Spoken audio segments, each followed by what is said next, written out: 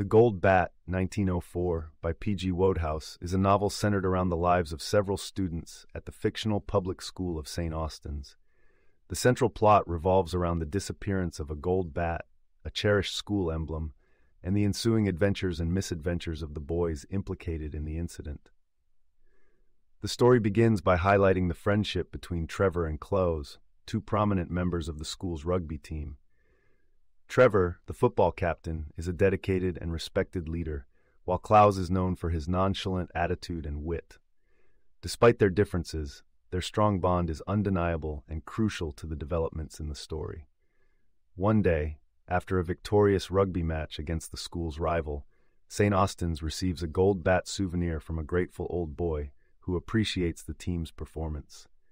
However, to celebrate their success, Trevor, Close, and a few of their friends, including Moriarty and O'Hara, decide to go for an illicit nighttime jaunt to the town of Beckford, where they have a run-in with a group of local roughs. During the scuffle, the precious gold bat goes missing. The blame for the loss falls on Trevor and Close, who face serious ramifications if they cannot retrieve it.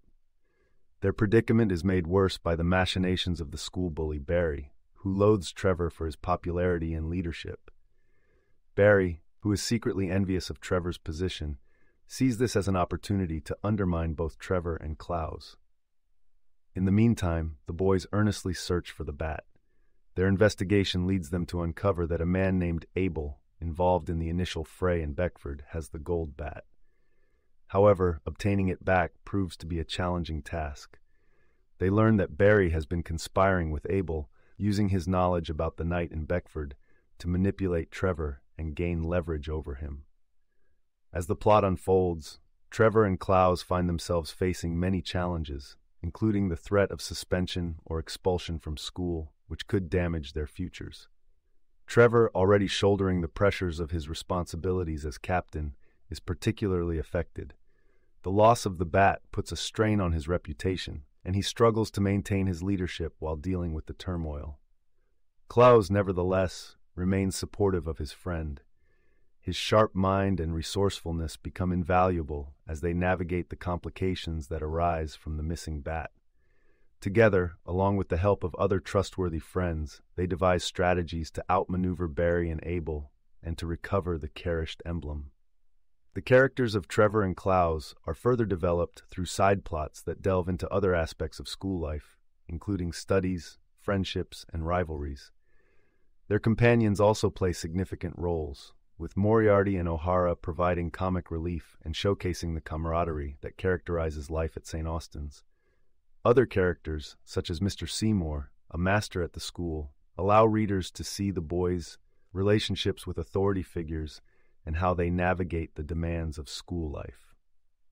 Throughout their quest to reclaim the gold bat, Trevor and Close experience personal growth. Trevor's initial naivety is contrasted with Clouse's street-smart attitude and worldliness, but both boys learn from each other and from the situations they encounter.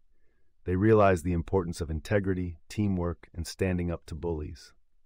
Their shared experiences deepen their friendship and solidify their loyalty to each other and to their school.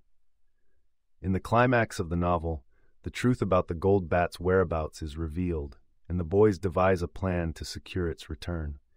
With clever maneuvering and a bit of luck, they manage to expose Barry and Abel's nefarious scheme and regain possession of the gold bat. The resolution sees Trevor and Close vindicated. They are celebrated for their courage and for upholding the school's honor. The recovery of the bat not only solidifies Trevor's position as a respected captain, but also reinforces Clouse's reputation as a loyal friend and shrewd problem solver. In the end, justice is served, and the school community learns valuable lessons about trust, honor, and the strength of fellowship. The gold bat is returned to its rightful place, serving as a symbol of the school's resilience and spirit, and the boys' adventures cement their legacy at St. Austin's.